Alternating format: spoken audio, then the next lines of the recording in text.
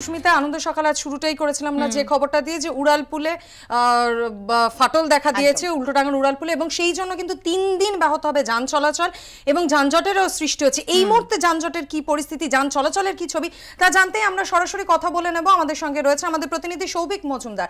সৌভিক, এই মুহূর্তে যান চলাচলের কি পরিস্থিতি, সেখানে কি ছবি দেখতে পাচ্ছ?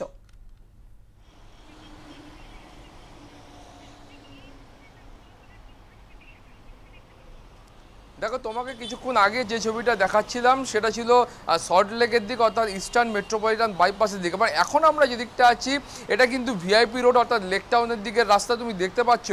সামনের দিকে অর্থাৎ ব্রিজে যে ওঠার মুখ, যে রাস্তাটা যে ব্রিজের যে ফ্ল্যাঙ্কটা সল্টলেক ইএম বাইপাস গড়িয়া কলকাতা হয়ে এবং উল্টোডাঙ্গার দিকে যায় সেই দিকটা কিন্তু এই মুহূর্তে সম্পূর্ণভাবে বন্ধ রাখা হয়েছে। কোনো ব্যক্তিকে এখান থেকে ওপর দিকে উঠতে দেওয়া হচ্ছে না, কারোর প্রবেশাধিকার কার্যত তুমি নেই দেখতে পাচ্ছ। এবং আপাততভাবে সকাল 8:30 বাজে এখনও সেই অর্থে অফিস টাইম বলতে যা বোঝায় সেটা কিন্তু শুরু হয়নি, সেটা ধীরে ধীরে শুরু হবে। এবং আপাততভাবে কিন্তু এই রাস্তা অর্থাৎ ব্রিজের নিচ থেকে সোজা গিয়ে উল্টোডাঙ্গা মোড় অর্থাৎ দুর্গাপুর ব্রিজ হয়ে গাড়িগুলোকে ঘুরিয়ে দেওয়া হচ্ছে। এবং পুলিশের পক্ষ থেকে যে পরামর্শ দেওয়া হচ্ছে অর্থাৎ যে গাড়িগুলো কলকাতাগামী হবে সেই গাড়িগুলোকে কেষ্টপুরের দিক থেকে অথবা নিউ টাউনের দিক থেকে ঘুরে যাওয়ার একটা পরামর্শ দেওয়া হচ্ছে।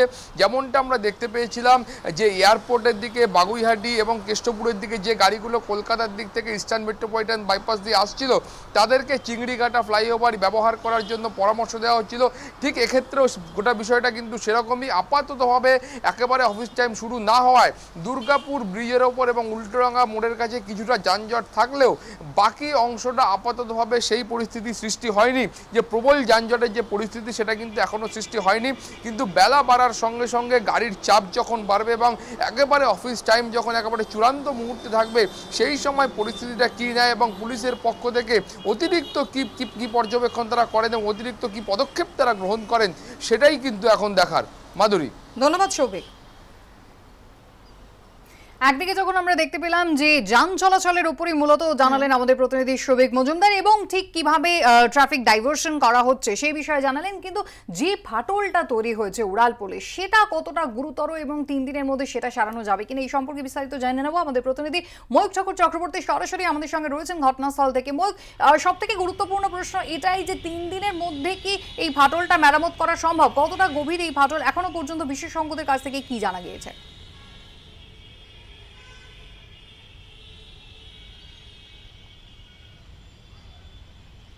দেখো কুসুমিতা, প্রথমেই আমি তোমায় যেটা দেখাই, আমরা উল্টোডাঙ্গা ফ্লাইওভারের একদম নিচে রয়েছে। আমার ওপরে ফ্লাইওভারের যে স্প্যান দেখতে পাওয়া যাচ্ছে এই স্প্যানটাই কিন্তু একবার খুলে পড়ে যায় বছরখানেক আগে এবং তখন কংক্রিট গার্ডার ছিল, তার পরবর্তী ক্ষেত্রে এটাকে স্টিল গার্ডার, যে এস কার্ভের জায়গাটা দেখা যাচ্ছে এটা স্টিল গার্ডার দিয়ে পোর্শনটা তৈরি করা হয়েছে।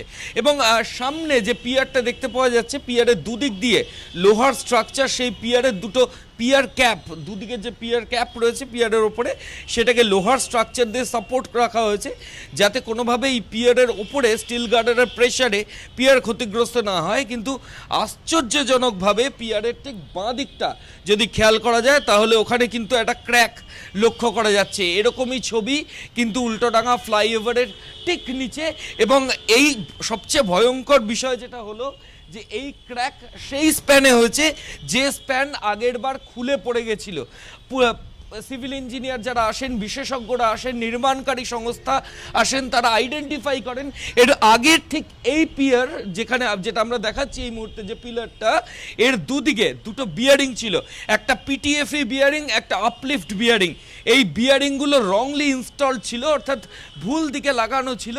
ঠিক সেই কারণেই বিশেষজ্ঞরা বলেছিলেন আগের বার এই ফ্লাইওভারের ওপরের এই পোর্শনের স্প্যানটি খুলে নিচের দিকে পড়ে যায়। কোনোভাবে ফ্লাইওভারের ওপরে কোনো মালবাহী গাড়ি ধাক্কা মারা গার্ডওয়ালে এবং সেই প্রেশারে ভাইব্রেশনে এই ওপর থেকে স্প্যানটা খুলে পড়ে যায়। কিন্তু তার কয়েক বছর কাটতে না কাটতেই যে ছবি আমাদের ধরা পড়ছে যে ব্রিজ স্ট্রেনথেন করার জন্য, আমি ক্যামেরা পার্সন অভিজিৎকে বলবো একটু থরলি দেখানোর জন্য, ব্রিজটা স্ট্রেনথেন করার জন্য এখানে যে পিলার রয়েছে এই ফ্লাইওভারের নিচে যে টি পোর্শনের বস্তুটি দেখতে পাওয়া যায়, এটা কি সিভিল ইঞ্জিনিয়ারিং এর পরিভাষায় পিয়ার বলা হয়।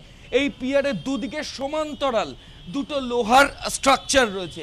এই লোহার স্ট্রাকচার পিয়ারটাকে স্ট্রেনথেন করার জন্য করা হয়েছে যাতে এই এস কার্ভের যে যে এখানে যে পোর্শনটা রয়েছে যেটা আগেরবার খুলে পড়ে গিয়েছিল সেটা সেরকম পরিস্থিতি না হয়। কিন্তু সব থেকে ভয়ঙ্কর যে ছবি ধরা পড়ছে যে দুদিকে লোহার স্ট্রাকচার দিয়ে স্ট্রেনথেন করলেও পিয়ারের ঠিক বাঁ দিকে পিয়ার ক্যাপের ওপরে সেখানে বিয়ারিংয়ের ঠিক নিচে সেখানে কিন্তু ক্র্যাক লক্ষ্য করা যাচ্ছে এবং এই ক্র্যাক এতটাই ভয়ঙ্কর হয়েছে যে কেএমডি এর তরফ থেকে পুলিশ আধিকারিকদের বলা হয়েছে যাতে ইমিডিয়েটলি ট্রাফিক এই সেতুর ওপর দিয়ে এই ফ্লাইওভারের ওপর দিয়ে সাসপেন্ড করে রাখা যায়। এখান দিয়ে কোনোভাবে গাড়ি চলাচল করলে ফের বিপদের সম্ভাবনা থাকে। এই বিশেষজ্ঞরা বলছেন টার্নিং রেডিয়াস বলে সেতুতে একটি জিনিস থাকে, অর্থাৎ ব্রিজ যখনই কোনো জায়গায় কার্ভ নেবে তখনই সেই জায়গায় এস কার্ভ থাকে এবং ঠিক সেই কারণেই এখানে স্টিল গার্ডার দিয়ে এই এস কার্ভটা করা হয়েছিল পরবর্তী ক্ষেত্রে। কিন্তু তার সত্ত্বেও যে পিয়ার ক্যাপ যেটা রয়েছে সেই পিয়ার ক্যাপের ওপরে কিন্তু ফাটল ধরা পড়েছে। গতকাল বিকেলে পিয়ার ক্যাপের ওপরে এই ফাটল ধরা পড়েছে এবং তারপর বিশেষজ্ঞদের পরামর্শ মতো পুলিশ আধিকারিকরা কিন্তু এই উল্টোডাঙ্গা ফ্লাইওভার অনির্দিষ্টকাল আপাতত 3 দিন বলা হয়েছে, কিন্তু কবে রিপেয়ার করা যাবে এখনো স্পষ্ট নয়। 3 দিনের জন্য এই অত্যন্ত ইম্পর্টেন্ট ফ্লাইওভার ট্রাফিকের জন্য সেটা আপাতত বন্ধ করে রেখেছেন। ধন্যবাদ ময়ূক। অর্থাৎ যেমনটা আমাদের প্রতিনিধি জানালেন কুসুমিতা, আপাতত 3 দিন যেমনটা জানা যাচ্ছে বন্ধ থাকবে উড়ালপুল। সেক্ষেত্রে ট্রাফিকের উপর কি প্রভাব পড়বে সেটা জানতে আমরা কথা বলে নেবো। এই মুহূর্তে আমাদের সঙ্গে টেলিফোন লাইনে রয়েছেন সার্জেন্ট ট্রাফিক কন্ট্রোল সম্রাট আলী। সম্রাট বাবু, উল্টোডাঙ্গা উড়ালপুল বন্ধ, সেক্ষেত্রে যানজট এড়াতে আপনাদের তরফ থেকে কি কি ব্যবস্থা নেওয়া হয়েছে? নমস্কার, সকলকে সুপ্রভাত জানাই।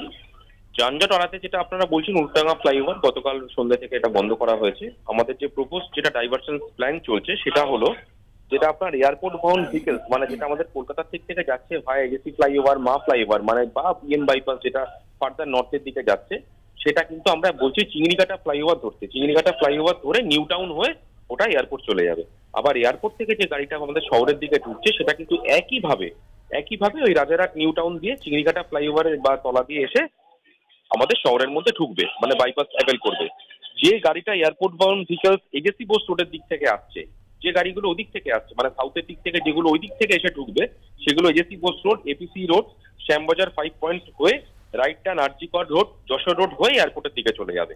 আপাতত আবার ফেরার সময় তারা ওই দিকে ফিরবে, তারা ওই বাউন্ড রাস্তাতেই আবার ফিরে আসবে। আপাতত এই সার্কুলেশন প্ল্যানটাই গতকাল থেকে চলছে। আশা করছি এতে কারোর কোনো অসুবিধা হবে না। আমাদের হেল্পলাইন নাম্বার তো আছেই। আর আজকে প্রোগ্রামসটা একটু বলে রাখি, ট্রাফিক আপাতত সব জায়গায় নর্মালি আছে।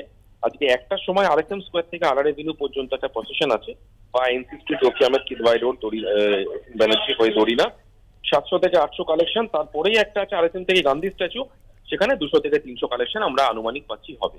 এছাড়া আর কিছু বলার নেই, কোনো ইনসিডেন্ট অ্যাক্সিডেন্ট নেই। সকলে সময় হাতে নিয়ে বেরোবেন, সকলে ভালো থাকবেন। শেষ করলাম, নমস্কার।